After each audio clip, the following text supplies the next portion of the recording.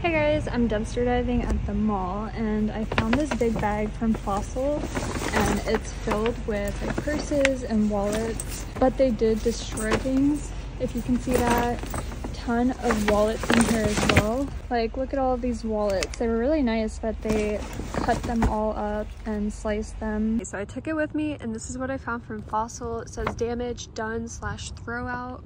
This purse, they made holes in it, they cut up the leather. A bunch of different wallets, same thing to all of these, scratched them, cut holes in them. And then this bag here, scratched it as well, $280. Made a hole on this side. It's crazy what Fossil does to their trash.